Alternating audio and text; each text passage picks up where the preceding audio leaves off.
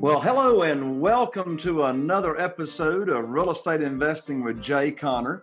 I'm Jay Conner, your host, also known as the Private Money Authority. And if this is your first time to tune in here to the show, I want to give you a special welcome.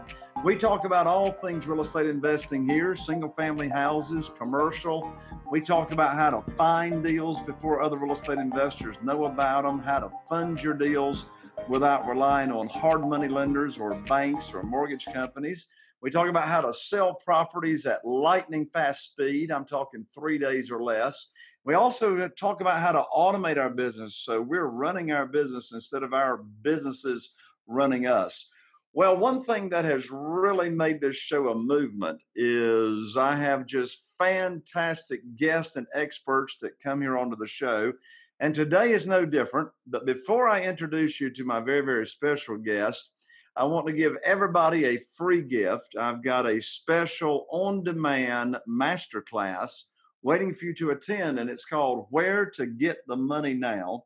In this masterclass, I reveal and pull the curtain back the 5 easy steps that it takes to go from having no funding for your deals to having millions of dollars of funding for your deals. Again, we're not talking about mortgage companies or banks or hard money lenders.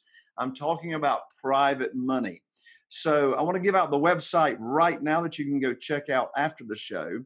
The special URL that will give you free access to this masterclass is www.jayconner.com/money podcast. Again, that's jayconner, jayconner.com/money podcast, all one word. And again, if you are tuning into us on iTunes, be sure to subscribe and rate and review. And if you're watching us on one of our YouTube channels, be sure to subscribe so you don't miss out on this content and fantastic experts that we have here on the show. And put your questions in below the video. We get all of your questions answered as relates to real estate investing. So with that, I'm just so excited to have a very, very dear friend and just phenomenal, heart-serving human being here on the show with me today. My good friend, Tom Krol, just a little bit about him. He is the founder of Wholesaling, Inc., which is an education company that educates thousands and thousands and thousands of students across the nation on how to wholesale deals, doing the business with like zero risk. He's also the founder of PSL Home Buyers, which is his own personal real estate investing company. Well, I'll tell you, folks, Tom is considered to be one of the most successful real estate wholesalers in the entire country. In fact, through his unique approach, and I'll tell you, he's got a very unique approach to real estate investing, Tom has bought and sold numerous, I'm talking hundreds and hundreds and hundreds of properties across the country. And he has also taught and still teaches aspiring real estate investors on how to do the same thing the way he does. Well, Tom's no-nonsense approach, step-by-step coaching methods, along with his passion to help others succeed, has created a loyal tribe of wholesaling rhinos. And with that, welcome to the show, Tom. Jay, what an awesome introduction. Thank you, my friend. Bam! Yeah, hey, all I can say is I can only give that kind of introduction when my guest gives me those kind of notes. So thank you. No, actually, as I mentioned already, Tom, I tell you, what a dear friend you are. Love you, your entire family. You know, Carol, Joy, and I, we were so blessed to first get to know you. I guess it's about 2 years ago in our high-end collective genius mastermind we met. And wow, you know what? One of the things that drew me to you, Tom, is your heart, your servant's heart. And you know what? I don't know who came up with this idea of opposites attract, because I sure don't believe that. I think, I want to hang around people that are like me. And man, I just appreciate you so much, Tom. And so if it's all right with you, Tom, let's go ahead and jump right in this interview, okay? I appreciate you saying that. We feel the same way. Thank you very much. And let's do it. I'm here for your audience to give them everything that's going to help them move the needle right now. So let's do it. All right. So first, I want to go ahead and tell my audience what to expect out of this interview. So everybody, if time permits, Here's what Tom is going to cover. And you already know why he's qualified to cover this information. So first of all, Tom's going to cover exactly what is wholesaling. People have got, different definitions of wholesaling. Is it an assignment? Is there an assignment fee? In Tom's world at Wholesaling Inc., what is wholesaling? Also, the big question Tom gets is, how do you find the deals? What's working now? Maybe what was working 2 years ago is not working so well. So Tom's going to pull the curtain back and talk to us about how to find the hot deals. He's also going to talk about, time permitting, Tom's going to reveal here, how do you structure a deal? Or when I say structure, how do you figure out what is the maximum amount that, you would want to pay or have the end buyer pay? How do you find the buyers? I mean, you get these deals under contract, right, but how in the world are you going to build that buyers list of real estate investors to take the deal down?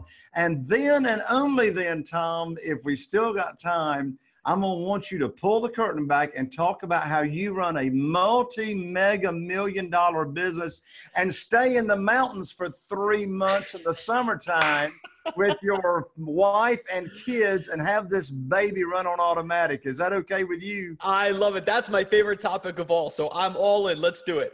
Okay, so let's come back to the very beginning here, Tom. In your world, what is wholesaling? And here's how I'd like for you to answer that question. I'd like for you to give my audience, what are the different definitions of wholesaling? What are maybe some of the different ways that people may have been thinking what they think wholesaling is? Then bring it down to what is it in your world at Wholesaling Inc.? I love it. So let's deep dive here, and we're going to avoid all the fluff and BS. Let's get right to the meat and potatoes. Wholesaling is the art of consistently finding discounted properties. That's it. If you can get good, if you're listening to Jay's show right now and you want to know, how do I become a millionaire? How do I become wealthy? How do I have time freedom, money freedom? If you can get good at one thing, and that is finding discounted properties. That is people who are saying, I need to sell quickly for cash. I'm willing to give you a low price in exchange for speed and convenience. That's what wholesaling is. It's a low price in exchange for speed and convenience.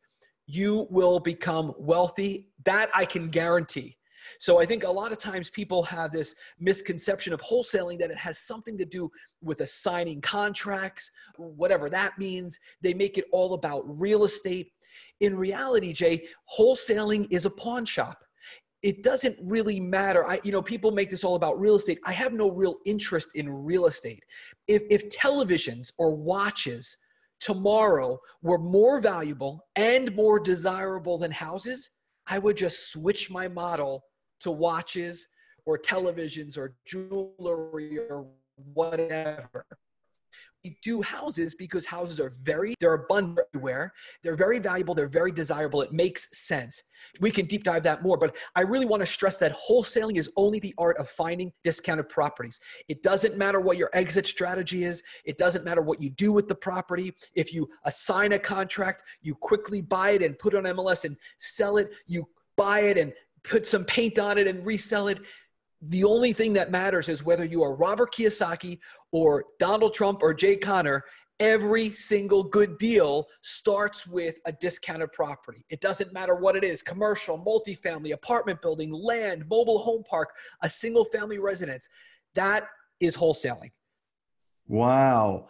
Well, that's an interesting definition, Tom. And what makes it interesting is because your definition is very valuable. And I'll tell you why your definition is very valuable is because what it does is it helps the person that is new in real estate just focus on that one thing.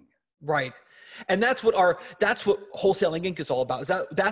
This is how I learned, is just get good. When we're going to talk about marketing and how to find these deals, but what you have to realize as a new wholesaler, as a new real estate investor, is that most people don't want to sell their house.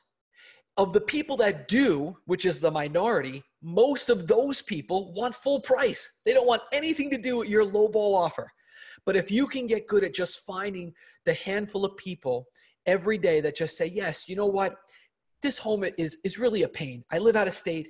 My husband used to take care of it. He's passed away. The tenants aren't paying the rent. They're destroying the property. I don't want to travel down there or up there or sideways or wherever it is that I have to go to get that property. If you can give me a fast cash offer and take that property off my hands, I will give you a low price. And I think what complicates it, Jay, is so many people think you have to be good at sales or negotiating. You don't. It's a numbers game. One thing we always like to say in the tribe is don't be a deal creator, be a deal finder. Keep this simple business simple. You don't have to be. Before I had this job, Jay, I would have walked past you, or before I owned this business, I would have walked past you in the street and you would not have recognized me. I had been fired from 5 jobs, and the last one was in lawn care. And I spent a long time trying to get good at sales and negotiating. I could tell you, when you get a 990 on your SAT, you're not good. You're not good. Not good at that stuff. So, hey, look, I got a badge of honor, baby. I got you beat. My first SAT was in the 800s. I just blew you out of your seat. That is a first one. I've never been beat by my 990 before. Well, congratulations. Here's to you. I love it. Congratulations. So let me ask you this. You know, your story there you're sharing, I appreciate you taking your filter off. So, you know, we got a lot of listeners out there that may be thinking, you know what? I'm not the smartest knife in the drawer. Okay. Right. So right. How can you be fired from 5 jobs and then start doing something that makes you mega millions? You know, I'll tell you what happened was I was fired, and it was my anniversary. I was actually in my office, and I was selling lawn care, and it was my wedding anniversary. Regional manager and vice president of sales walks into my office. They close the door. They fire me. I was wearing my Lucky Tommy Bahama socks, which actually were lucky. I didn't realize it at the time. And that's one of those blessing in disguises. Oh, brother, you can say that again. Thank God. Thank God that I got fired. Thank God. But I called my brother, Todd. I said, what am I going to do? Can you help me update my resume? He said, stop being such a blankety blank, blank, blank, blank.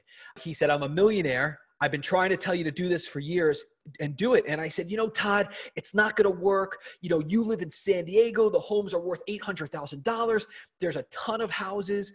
You know, I'm all the way on the East Coast. I live in Florida. It's basically a retirement community. The houses are worth $200,000 and there's less of them. There's no way it's going to work. And he just dragged me kicking and screaming the whole way to do my first deal, which was with Dorothy Cannon right off of Arosa Boulevard. And I made $2,000 and I never looked back. Wholesaling is easy. A lot of people complicate it. They make it about real estate. It's not. They make it about sales and negotiating. It's not. I think it's a very simple business that essentially what you want to do with wholesaling is you want to have a business that 1, runs without you. Number 2, produces a ton of cash. And number 3, allows you to have a pipeline that you can cherry pick deals from to keep as passive income. And that's it. You know, a lot of people overcomplicate it, but I am a very simple guy. I want a McDonald's. I don't want to be a 5-star chef. So I don't want to work on weekends. And, you know, we'll talk about this later about how I'm able to do this without seeing houses or meeting sellers or meeting buyers. But I think that this business I think wholesaling truly, it is the greatest business in the world. Really, I don't know anything short of winning the lottery, which I don't even think is a good thing because you didn't earn it. And that leads to a disaster. But I don't know any other business where you can make so much cash in such a short amount of time. It's really, I love it. I really, really, really love it. I just, you know, as soon as I started doing it, I started telling people, I'm like, why aren't you doing this? Like, this is so crazy. So you mentioned something a moment ago. You said that, you know, in this world of wholesaling, particularly the way that you and your team do it at Wholesaling Inc., you can become wealthy quickly. So here's my question. How long did it take you to get your first deal from the time you actually started focusing on finding deals? So first of all, let me say this, so last year I did over $1 million in assignments, which is phenomenal.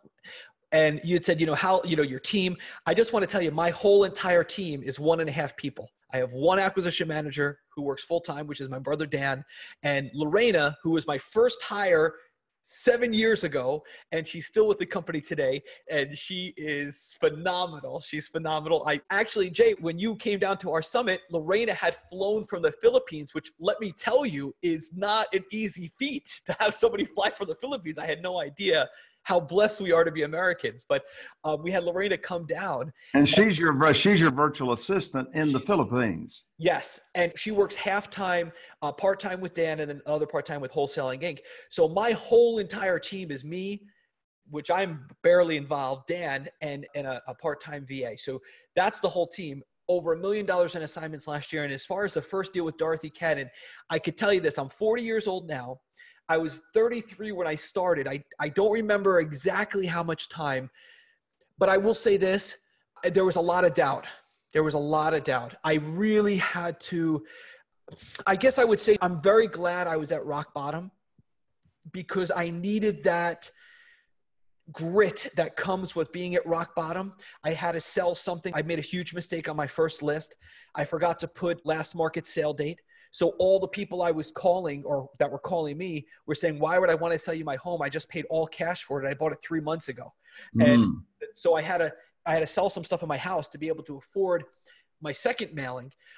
But it was relatively quick, but it felt like forever. I don't want to say a day because I don't know, but it was, I could tell you this, the first one obviously led to the second, and then the 100th, and it just kept going. Because when you know, there's one thing if I say wholesaling's great and you say, but when somebody gets that, my favorite testimonials are when somebody, they're walking out of, I always tell my students, don't get a wire. I said, get the check and then send me a video with the check, because when they're holding that check for $46,000 or whatever the assignment amount is, and they're in the parking lot, it just becomes real.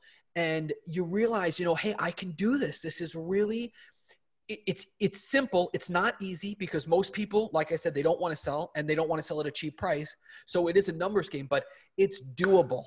As we're on this podcast right now, there are rhinos and other wholesaler students or other wholesalers that are doing deals right now while we're on this podcast. It's doable.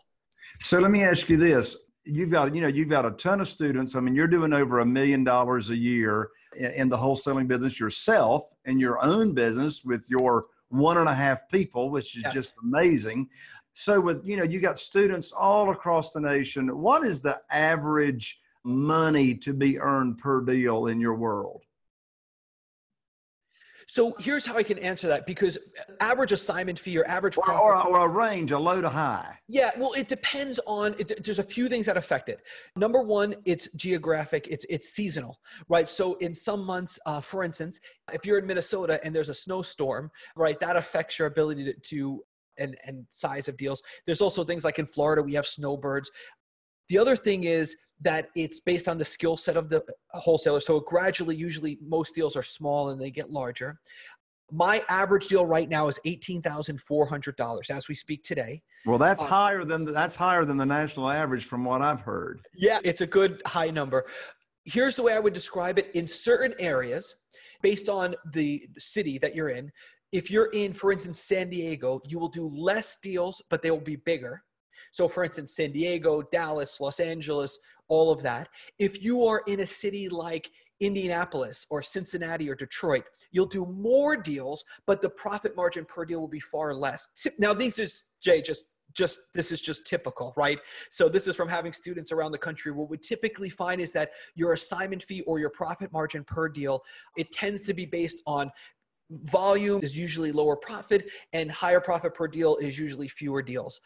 So and what is the range? I've seen wholesale deals over $100,000 in one deal, and I've seen them that are, less than 500. And I will tell anybody who's listening, one great thing to do is set a minimum, because you will find, and I can tell you, Jay will almost definitely agree with this, that if you really want headaches, the small deals are the headaches. The big deals where you're making $20,000, $40,000 a deal, they're smooth like butter. The ones where you're making $1,400 and you're trying to help the seller, and those are the ones that I would, if it's not your first deal, just abandon it, because you got it. One thing that we teach in the tribe is set a minimum amount of profit per deal, and that really, really helps. I couldn't agree more. What's a realistic time period? And so after this question, I want you to get right into the meat and potatoes of what's hot on where to Yes. find deals. But before you answer that question, what's a realistic time period on, let's say someone has never done a deal, they're infatuated, with real estate, and they wanted to get into it, but they've never really had any training, never done a deal, never talked to a seller, apprehensive, sort of scared about that thought of what would I say, to a Yes. seller, and how do I talk that off, and, how do I figure out the maximum I'd pay? What is a realistic time period from when a student would start learning from you how to do this wholesaling business to getting their first deal? I will tell you that we have had many students do their first deal in 4 to 6 weeks. However, the secret to doing your first deal is this, and this is a lifelong secret that is true not just for wholesaling, but in all things. I think in our society today, we're encouraging so many people to go to university or college and spend all, $45,000 a semester and whatnot. I think what we've lost is this apprentice model. And I want to tell you that the secret is instruction over education. The number one impediment to you doing a deal is you.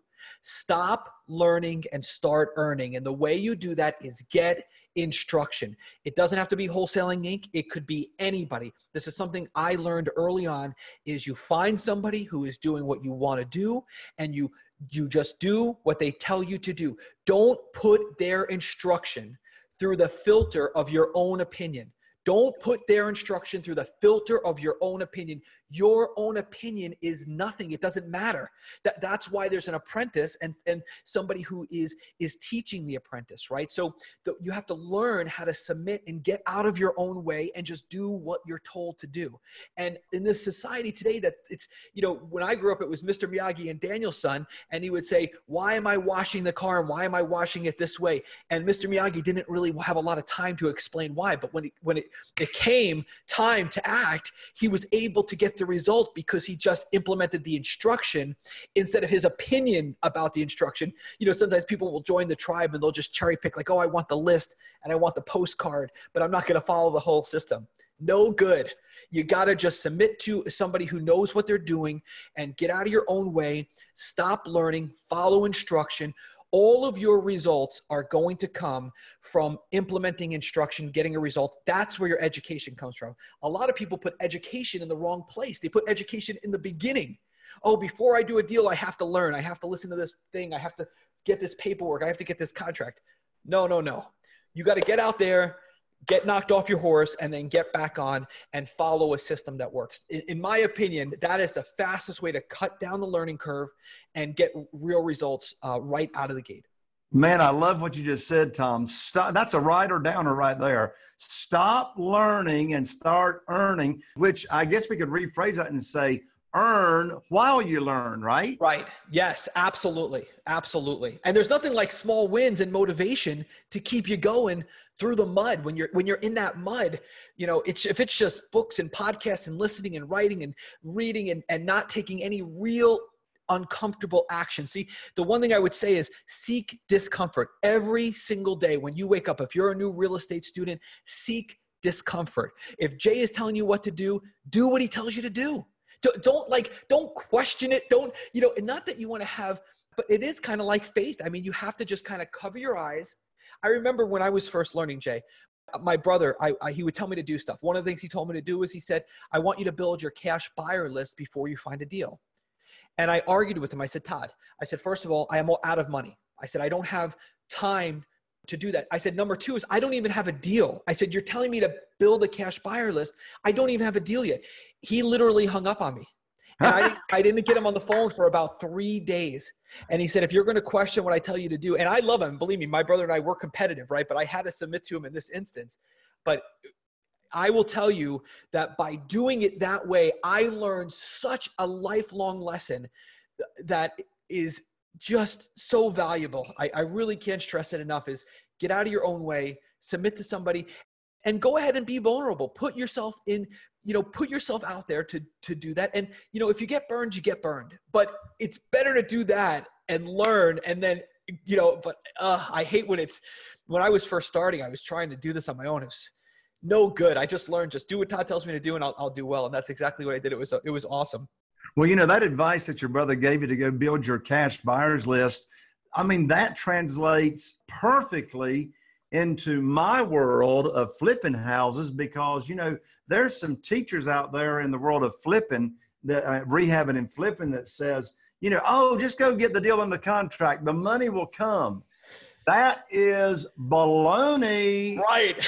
I mean, I'm not getting a house under contract unless I know how I'm going to fund that baby. Right. I want to sleep at night. That's why I teach my students the money comes first. And Absolutely. The money comes first translates 100% to the world of wholesaling because having the cash buyers list ready to go, that's your funding source, right? Bam. I mean, that's what it's all about.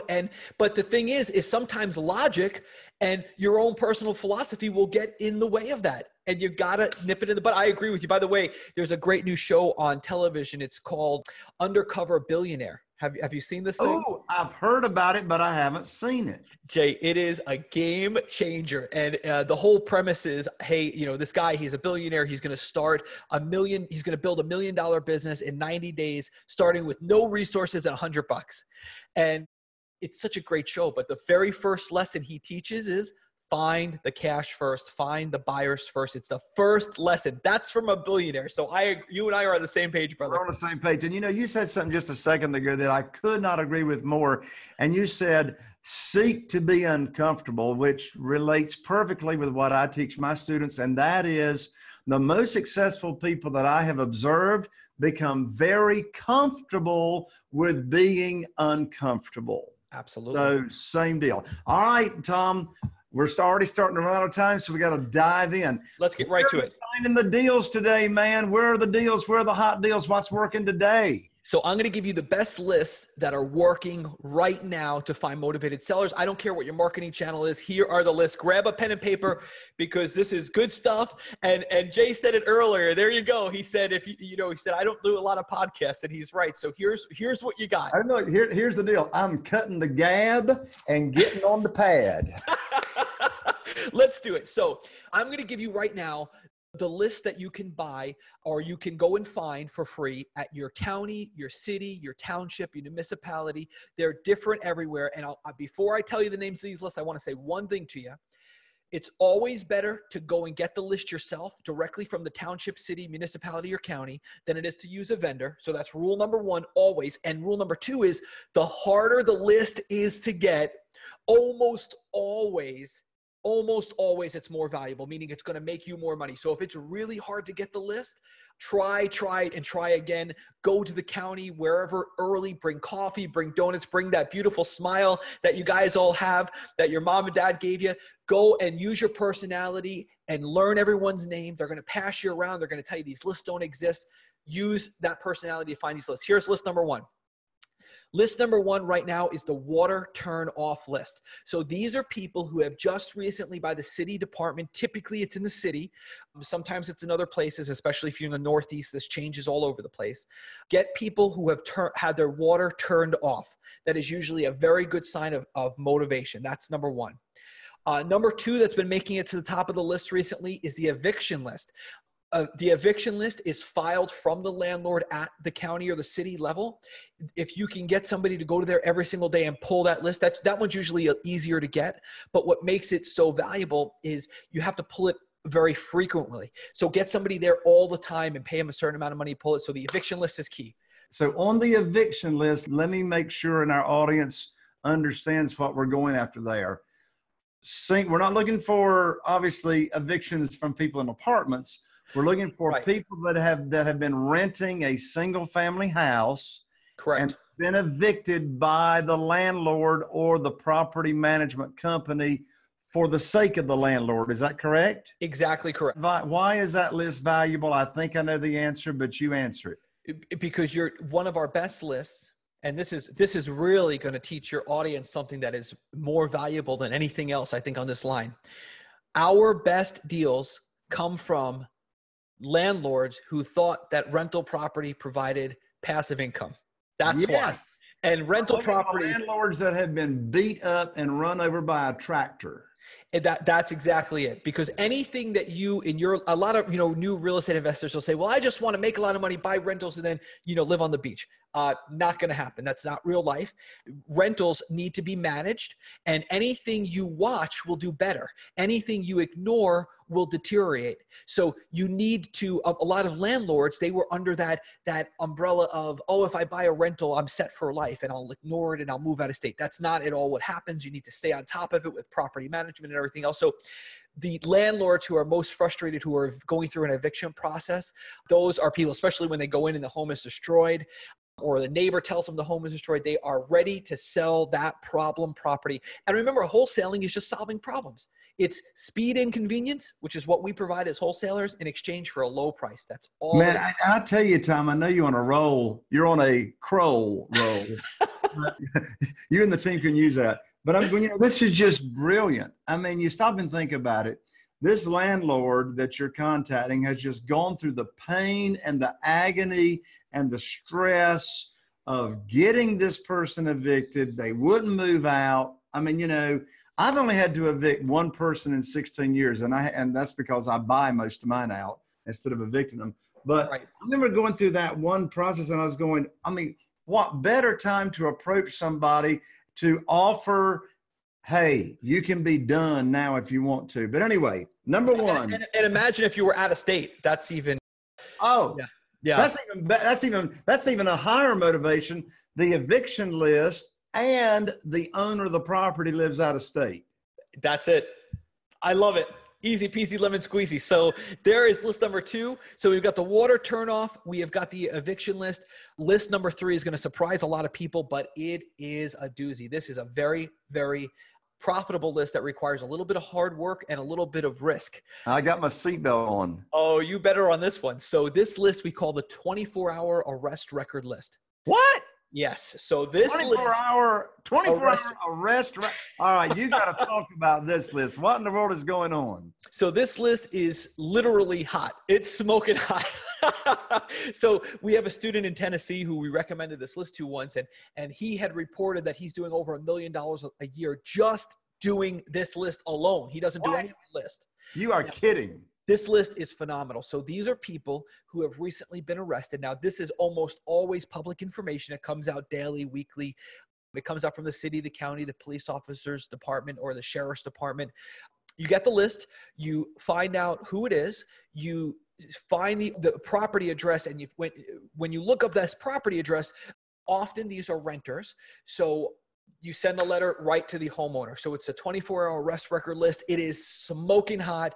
So these people that are being arrested are not the owners of the property usually. Sometimes they are. Sometimes they're not. More often we find that they're not, although I've heard reports back that in some areas some students have found that the owners are more frequently the ones who get arrested, but typically we find that it's more the renters. But it is a fantastic list, and nobody is really mailing it, so it gets a great ROI. Wow. So yeah. I know we don't have time to drill down on this show about what you do with that list, but I got to take 30 seconds on it. So you got the list, you get the 24-hour. So maybe they own the house, maybe maybe there's a landlord of where this person lives. So give us 30 seconds of what do you do with the list? I mean, do you call them? Do you knock on their door? No, you don't knock on their door if they're a landlord.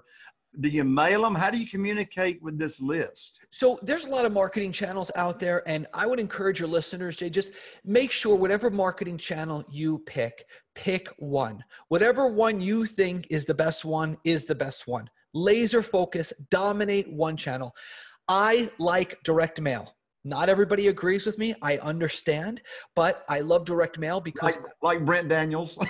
There you go. So Brent Daniels, one of our coaches, one of my favorite people in the world, he's TTP, cold calling, talk to people, right? So he's a coach over here at Wholesaling Inc. He loves talking to people, and he's a rock star. I was just on the phone with him actually a moment ago. So hey, you say hey to Brent from me, because you'll talk to him before I do. I will do that. He's a sweetheart, and he knows what he's doing. But here's the thing. He feels as strongly about cold calling as I do about direct mail. So the takeaway here, guys, is whatever you think is the best channel is the best channel. If you like billboards, dominate them. If you like skip tracing and cold calling, dominate it. Do one thing.